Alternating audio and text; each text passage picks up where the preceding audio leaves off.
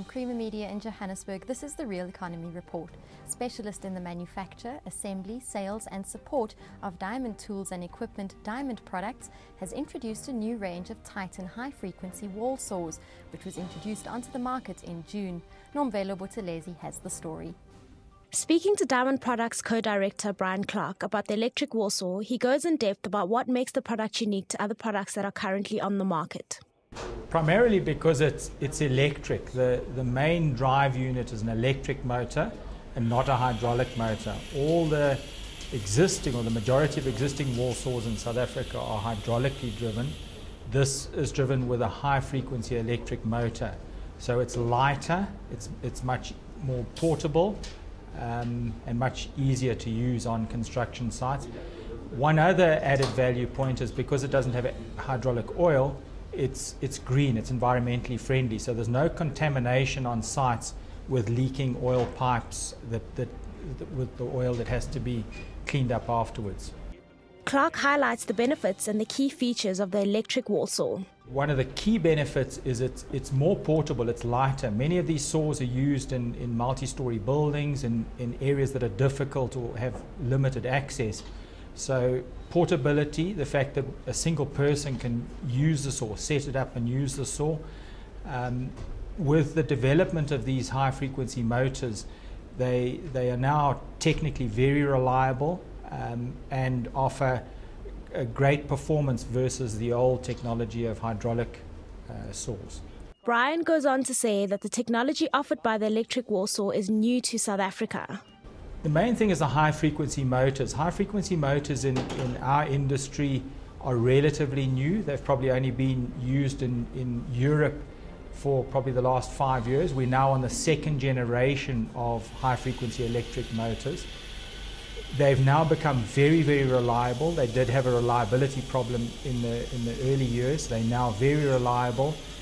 Maintenance is very low. And again, they're very compact, very lightweight, very portable and reliable. So over the predecessors or hydraulic units, they're a great alternative. It makes it easier and faster to do the work that you need to do with them.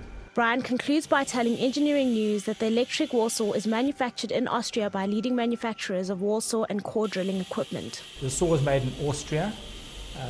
Braun is one of the leading manufacturers of wall sawing and core drilling equipment in the world. They've been manufacturing it since 1984, so they have a vast history of expertise in this field. And we have partnered with them to offer this technology to customers in South Africa or Southern Africa. Other news making headlines this week: Public Works Minister Thulas Nxesi vows to take steps to rid the construction industry of criminal tendencies. Namport's aim for the Walvis Bay port to be a gateway to SADC gains traction, and private sector funding is critical for the growth of the affordable rental markets. The combined fine of 1.46 billion rand imposed on the group of 15 construction companies admitting to collusive tendering was viewed in many quarters as merely a slap on the wrist and sent out the message that large firms could get away with fraud and corruption, says Public Works Minister Thulas Nxesi. The fine imposed of 1.4 billion is viewed as a slap on the wrist in many quarters, which sends out the message that large firms can get away with fraud and corruption. So we need to be even-handed when stamping out corruption. We are going to take whatever necessary steps to ensure that the construction industry is free of criminal tendencies.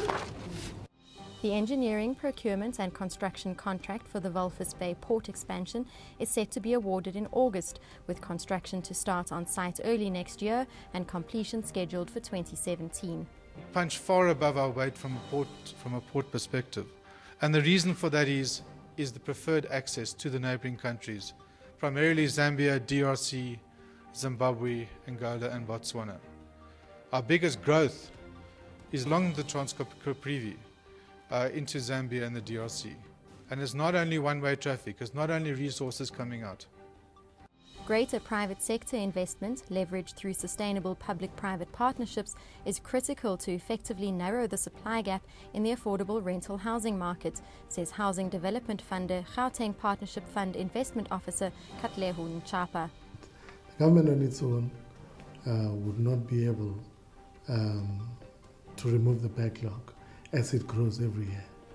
So what we are trying to do here is, as our mandate says, is to attract funding from the private sector and to channel it into the affordable housing market. We have funding from the government that we were given when we were set up, and what happens is we try to leverage funding from the private sector. We try to make it attractive to the private sector for them to have profits. That's Creamer Media's Real Economy Report. Join us again next week for more news and insight into South Africa's real economy.